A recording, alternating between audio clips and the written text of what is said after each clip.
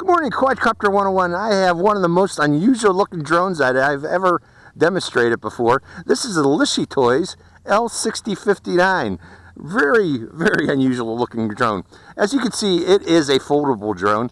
Let me open it up here just to show you that. Pop it open. These just pop right open, and you can close them also by pressing this button inward, and then they'll close. But let's pop it open to show it how it looks in flight. This is the L6059 opened up, ready to go. It does come with prop guards, and I probably would recommend prop guards for the most part, especially if you're going to fly this indoors, because if you notice, these are the landing gear legs for this. As such, I don't think this thing's going to be very steady in landings. It's going to probably have a lot of tip overs. But with that in mind, these motors are meant or designed to stop if there's any resistance on them. So you know, you shouldn't have to worry about motor burnout. But if you do worry about motor burnout, there is a way to emergency stop it, and I'll demonstrate that here shortly with its controller. But let's take a closer look at this particular quadcopter. The intent of these, I'm starting to see a lot of these come out. There's one that I just demonstrated recently. I don't know if I'll have it up by the time you see this video, but there was another one. It was the Fly Pro Squid. What it is a lot of these newer drones that we're starting to see, these are selfie drones, have a very low center of gravity. The idea being that helps to improve stabilization of the quadcopter and of the video camera by having this low center of gravity below the propellers. In effect, you know, the weight of the quadcopter is actually balancing the quadcopter and trying to hold itself or improve the stability of the quadcopter by putting the weight very low from the props. Additionally, this quadcopter, this one here in particular, has little damping balls right here in between the propeller mount and the main body to supposedly to also help reduce vibrations going to the camera. The camera on this is a swivel lens camera. It swivels up and swivels down by remote control, and it's nice and gradual swivel. It's not jerky. There's actually a button on the controller, two buttons to scroll it up and scroll it down. The quadcopter is powered by a very large, for this, 900 milliampere hour battery with red JST connector. Now, although this one's 900 milliampere hour, you can use other smaller batteries, such as I have some 600 milliampere hours that easily fit into this case. You know, it's a hold on, folks. Let's open it up, and I'll tell you what the width of this is. It is 25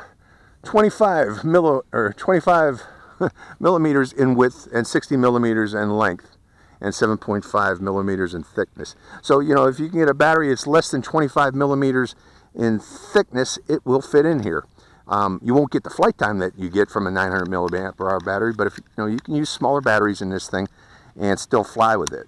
But it will reduce the flight time by doing such. Just keep that in mind if you go to less than 900 milliampere hours.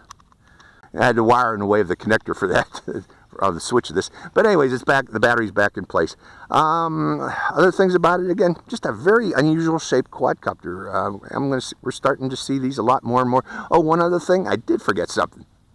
This has obstacle avoidance sensors on each of its side here, infrared sensors that will indoors supposedly prevent obstacle avoidance. Now, these infrared type of obstacle avoidance systems don't work very well outdoors, so I'm not expecting it to work out here in the sunlight.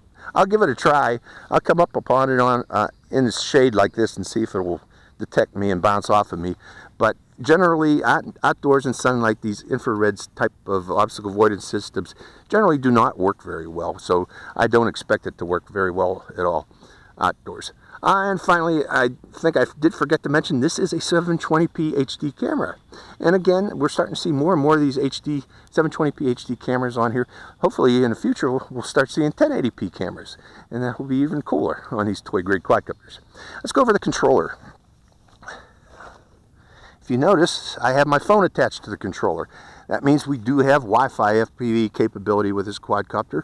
All of the buttons are very well labeled on this quadcopter controller. As such, you know, I didn't need to actually label it like I normally do with other type controllers. This is your rates, the speed dial there. This is headless mode. This starts the video camera and this starts the photo. Now, this particular quadcopter being the Wi-Fi version of this, you have to start the video by pressing, I'm pretty sure you have to start the video by using the app to start recording on this. I did forget to mention something about this quadcopter. When you do use the app, it records to an SD card. There is an SD card slot on this particular quadcopter. Unfortunately, it does not come with an SD card. You're going to need to provide your own, but it does record directly to SD. And again, headless mode and rates, and this button here is automatic takeoff and automatic landing by pressing there. And these are just trim buttons here, and this is your throttle, yaw, pitch, and roll. And if you, again, I mentioned that you can move the camera up and down. To move the camera up, you press this button here, and to move the camera down, camera angle down, you press this button here. So, and again, finally, for emergency stop, you press both of these buttons down here when it tilts over in the landing, and it will tilt over in the landing. I'm almost certain of that. Okay, let's go for a flight of this and see how it performs. Hope you enjoy this flight. To turn it on, you press this button here until the lights come on, and they're flashing. And first thing I'm going to do is bind the quadcopter, and we have 3 green lights telling us we have full battery. And I want to point the quadcopter's camera off in this direction. I want that to be the headless mode direction. And we'll start up the app. Okay, this is the LS Drone app available in Google Play and iTunes. And I'm going to hit play here. And we do have FPV reception. And notice that the camera is pointed somewhat downward. So we're going to raise it up by pressing this button here. And I want it level with the horizon like that. And again, I'm going to demonstrate selfie modes primarily with this. Okay, let's try, first off, I want to be in headless mode. Headless mode is selected, and we're going to point ourselves in this way since that's our headless mode direction. And doing automatic takeoff. Well, actually, that just starts and stops the motors. I guess you got to give it throttle to take off. And starting the video camera. Video is recording. Let's turn it around. Bring it in closer. How do you like my shirt today, folks? Look at the stability on this thing. Let's bring it in closer. Wow.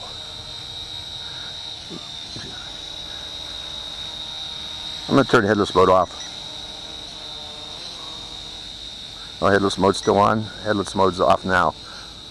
But look at how, oh, headless mode's still on. Oh, that's the rates. Headless mode is off. Now it's off. But let's bring it in close to show us. Look at that. Again, extremely stable. And there I am. Yeah, this would make an excellent selfie camera. Look at that thing. Let's go up higher and get some video of the area. Do I still got FPV? Yeah, I do. And let's rotate. Oh, I'm on a high rate. Let's go to lower rate. And do a slower turn. Now the turn is still kind of fast. Okay, let's point the camera downward since I'm down here. Oh, that's up. Point it down. And there I am. Let me go over here. The sun's so you can see it. Hello up there. This is dang neat quadcopter. You know, it's unusual. Very unusual shape, but you know, for a selfie quadcopter, it's pretty dang cool. Okay, let's come down lower and raise up the camera a bit. Make sure we stay in the picture, and bring it in.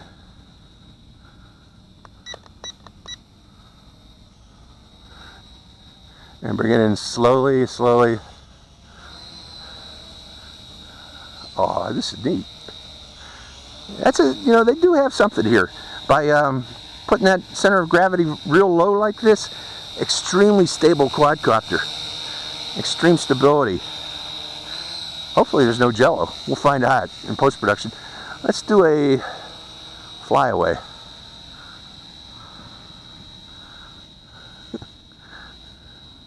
And a fly inward.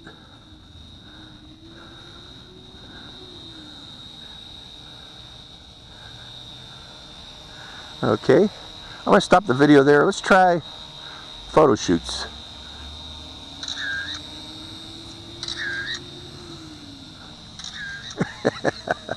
And going back to video camera. Okay, what's the battery power left on this? Still says 3 bars. Oh yeah, it's got a 900 milliampere hour battery. You know, folks, this might be the new hit of the season. If this performs, you know, if the video comes out nicely, this might be a huge hit.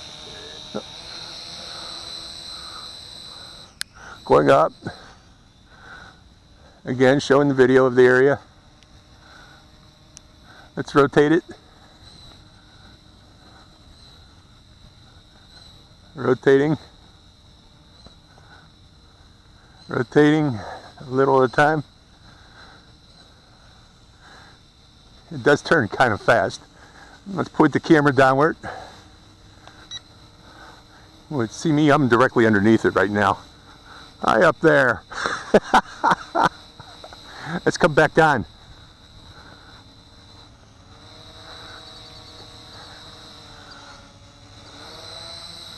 So neat. This is a toy grade, yet it's so cool. Let's go back up.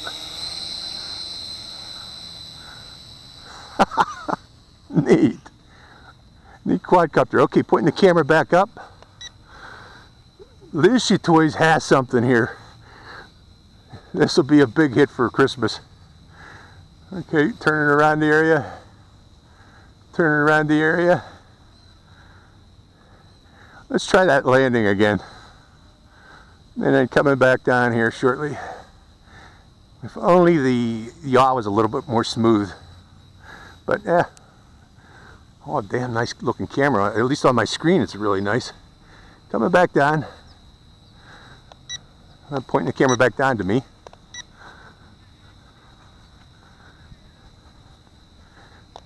And coming down fast. Okay, coming down fast, it gets wobbly. Don't come down fast. It does get wobbly on coming down fast. Okay, let's try that landing on this thing. I'm going to stop the video right there, make sure I got it on. And let's go back over to the landing pad. Let's see how stable it is. That's where its shortcoming probably is. I haven't demonstrated yet, but we'll try a landing. Let's see, we'll do an automatic landing. That's the first thing I want to see. Pressing the H button. Yeah, yeah. Yep, emergency stop. So, I didn't think it was going to be a good lander. But again, these motors are supposedly able to stop themselves automatically if there is an obstruction. Let's try the obstacle avoidance. And look, we still got 3 bars of battery power. That's amazing too. Okay, taking off. We're starting the motors. Going up. I'm going to go up about belly high.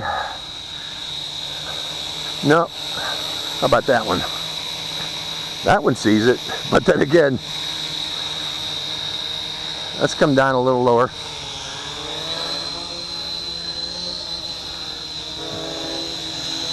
Oh, it sees me. Oh, no, no, no, don't. So, again, obstacle avoidance isn't working very well. I didn't think it would. So, again, those, infrared sensors on these obstacle avoidance types quadcopters are mainly for indoor use and really are only effective if the surface is kind of light color. Any dark color objects it won't actually see. But so far what I'm seeing, extreme stability, again based on this design with a low center of gravity. The damper balls seem to be working too. I hope there's no jello in that video. And all in all, the camera looks fantastic. Let's start that camera again. One more snapshot. And start the video. And let's do a backward pan. Actually, let's see, which way is the headless mode direction? Let's turn headless mode back on. Headless mode's that way. So let's turn it over this way. Headless mode's that direction. We'll bring it over here. Let's go to higher rate. There's a little bit of a breeze now. What I want to do is outward pan. Oh. Let's go take headless mode off again. Headless mode always confuses me. But let's just fly it around. Let's go to higher rate and see what it does at high rates. There's only 2 rates, low and high. Okay, I just saw we're down to 2 bars now of flight time. Still flying. Oh no, it's starting to descend on 2 bars. It's getting lower. Let's go up a higher and see if it'll... No, that's it. That's its flight time, folks. Once it hits the 2 bar mark, that means land me. Oh no, we're on 1 bar now. It went to 2 bars and then 1 bar real fast and started blinking. So, okay, I stopped the video. All in all, yeah, this is a great flyer. A very stable flyer. You know, in low wind days, this would probably work well indoors too, especially if you put on those propeller guards. But I like what I'm seeing, and I'm liking how it's flying too. So again, this is the Lishitoys L6059. We're starting to see these again, like I mentioned, low center of gravity quadcopters, but they seem to work very well. It's just that landing them can be an issue. So hope you enjoyed this flight. This is Quadcopter 101 signing out.